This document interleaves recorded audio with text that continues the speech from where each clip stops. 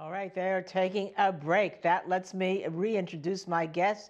You know that Josh Ritter, criminal defense attorney, is still with us, and also Neil Rockind, the Rockweiler, also a great criminal defense attorney, also with us. So, Neil, I want to go to you right now. The medical examiner was asked whether the wounds, for instance, the superficial wounds, including the ones on the hands of the victim here, and I say victim because that's what the state says. I should say she's a victim no matter what, but that they're consistent with being defensive wounds. But does that mean they're consistent with something else? Could they be consistent with defensive wounds from an assault by another person? What is the defense? So great to be here. Hey, Josh, great to see you. Defensive wounds are something that a medical examiner is offering an opinion about. And essentially, anytime anybody's been in any sort of a fight or has been stabbed or has been hit, it's very common for somebody to attempt to put their hands up to try to defend themselves or to block the blow. Sometimes even to try to grab the weapon itself, like to grab the knife. And so there will be defensive wounds or things that one can argue resemble defensive wounds when a victim or someone who was the recipient of an attack is attempting to rebut or defend themselves. They could be defensive wounds. They could be wounds that they inflicted. Could be wounds that they inflicted while they were attacking, and that the other person inflicted in defense. But the common theme here that the medical examiner is trying to articulate through the prosecution is that all these wounds look like the sort of things you would find on someone who was defending themselves from an attack by another. And you mentioned those words, possibly self-inflicted. That's going to be a big issue, but I don't think with the wounds of Kay Baker, maybe with the other person in the courtroom called the defendant. We'll listen to that or hear about that later, I assume. Anyhow, we're going to take a quick break here at the Long Crime Network. When we come back, we'll be talking more about the trial in Florida, death penalty case, Florida versus Matthew Terry. Stay with us. Neil Rockind, I was commenting all the way through this.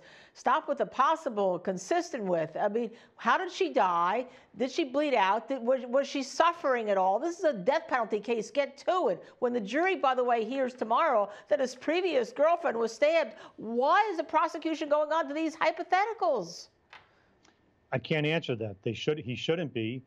It seems like he's sort of spinning his wheels and it's overkill.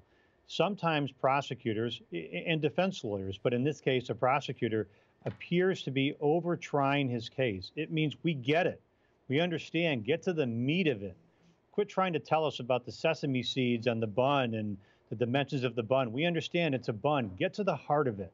And this prosecutor is just not doing it. And the judge, to his credit, doesn't want the prosecutor to approach and to try to push or prod or explain at the bench when the jury's not there and try to get him to undo his ruling. So good for the judge. The fact is that the prosecutor could be doing so much more with this witness than just asking her possible and is this consistent with, look, she's a medical examiner. She's a doctor. She does autopsies and determines cause of death.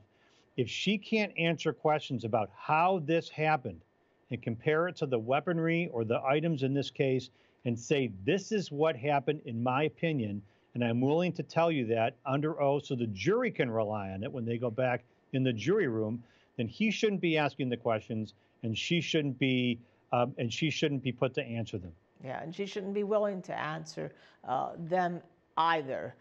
So we're going to take a quick break here at the Long Crime Network. We're going to come back and we'll see whether or not the prosecutor tries to keep asking questions to kind of, shall we say, put a roadblock in for what he anticipates the defense will say rather than proving his case. On the other side, stay with us. Yeah, and Neil, let me just ask you this. This is a death penalty case, obviously.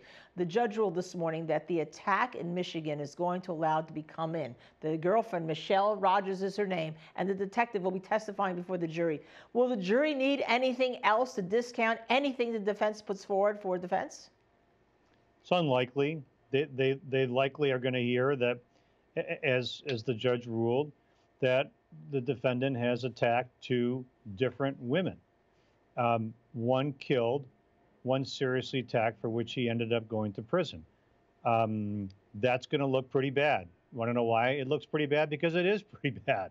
It's pretty damning, compelling evidence that he has had two separate women in his life who have been beaten injured or harmed and one killed at his hands. And he's going to have a very, can't really explain it. What's his defense going to be when they offer that evidence? His explanation is going to be they were different women, different circumstances. It was just, and the prosecution is going to respond, and they're going to respond and say, look, the doctrine of chances, the likelihood that he ended up injuring, or two women who were with him in boyfriend-girlfriend situations, that two different women ended up being seriously injured, one in Michigan, one who died in Florida, that somehow that was by chance, that was an accident. And it's a very difficult fact for them to overcome. And I agree, that really is where the rubber meets the road, in my opinion, in the case. Neil and Josh, I think you both obviously are great trial attorneys and have hit the issues perfectly. I have to sign both of you all, say goodbye to you for another time. When we come back, we will have new guests, and we'll be discussing Florida versus Matthew Terry. Is he guilty? Stay with us.